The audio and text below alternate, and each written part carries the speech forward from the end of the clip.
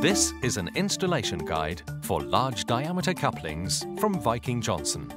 This video is designed to guide you through the installation of the couplings, but should not be used as a replacement for the printed instructions.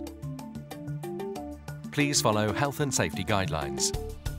Hand protection, eye protection, a hard hat and safety boots should be worn at all times, as well as any other site-specific safety considerations that apply to your installation. You will need a tape measure, rag and file, a water quality approved lubricant, a deep socket and a torque wrench.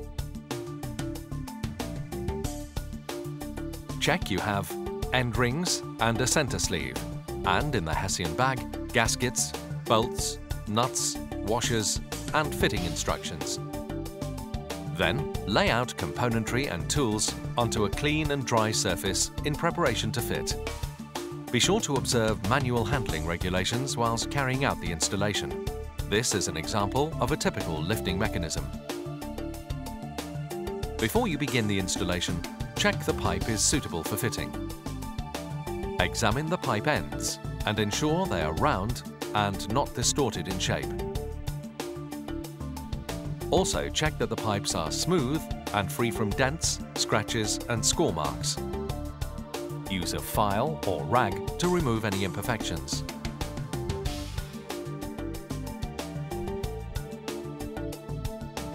Check the pipe OD measurement. Check the gasket is suitable for the desired use. Various gaskets are available for different installations. Please check with Viking Johnson for further advice if you're not certain. On the label, check that the working pressure is suitable for your specific application.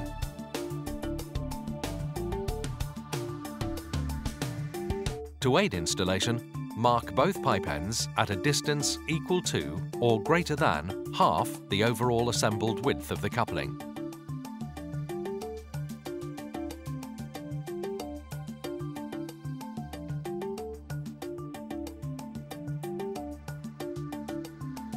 You're now ready to begin assembling the coupling. Start by placing one end ring over each pipe end, ensuring that the gasket chamber faces the joint between the two pipes.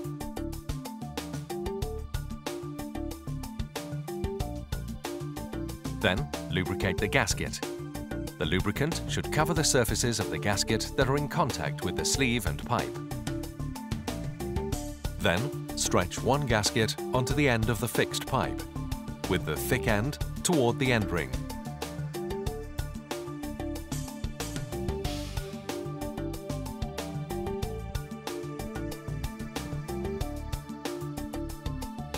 Repeat this process for the free pipe.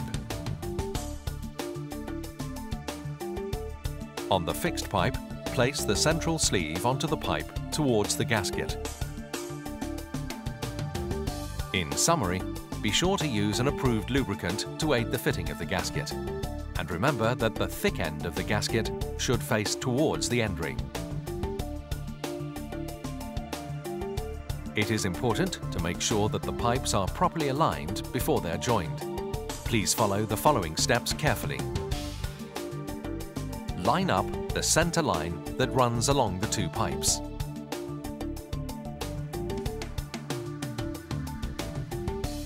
The installer must make reference to the setting gap table to check the appropriate setting gap. The table can be found within the fitting instructions. The installer may have to move the free pipe to suit the setting gap.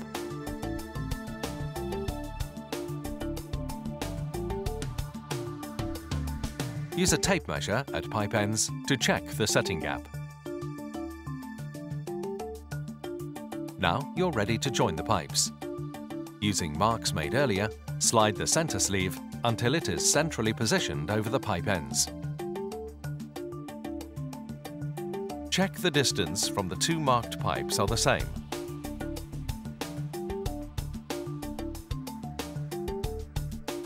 Slide each gasket forward into the gasket chambers of the center sleeve. Then bring the end rings into position. Then line up the bolt holes. In summary, it is important to align the pipes correctly at this stage before joining them. Be sure to reference the setting gap table to check the appropriate setting gap. Once the pipes are aligned and joined correctly, you should now fit and tighten bolts to secure the coupling. Fit all the bolts from the same side, ensuring that the neck of the bolt is properly located in the end ring holes. Then fit the washers and nuts finger tight. Using a deep socket, tighten diametrically opposed nuts, moving to the nut on the opposite side of the coupling. Give the nuts 1 or 2 turns at a time to draw up the end rings evenly until tight.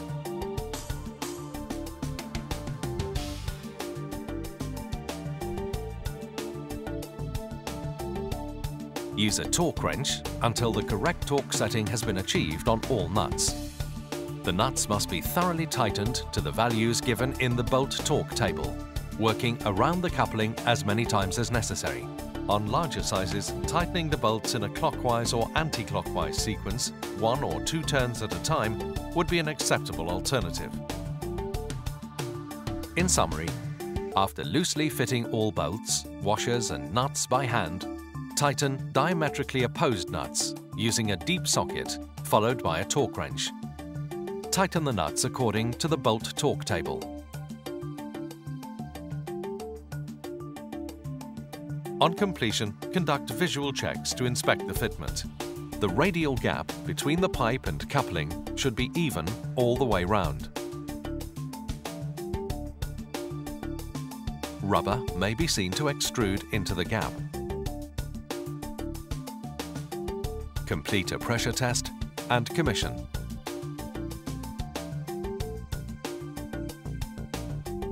Without adequate restraint, pipe pullout can occur.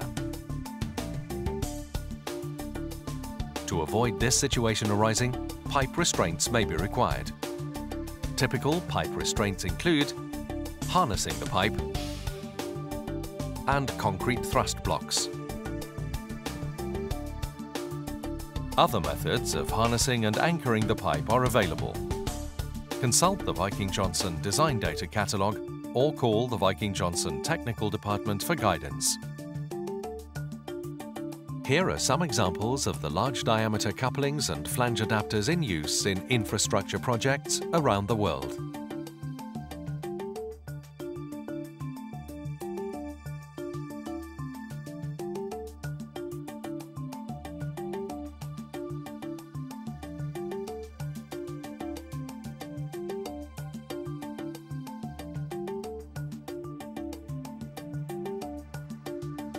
Viking Johnson. Pipe connections, repair and flow control products for the utilities industry.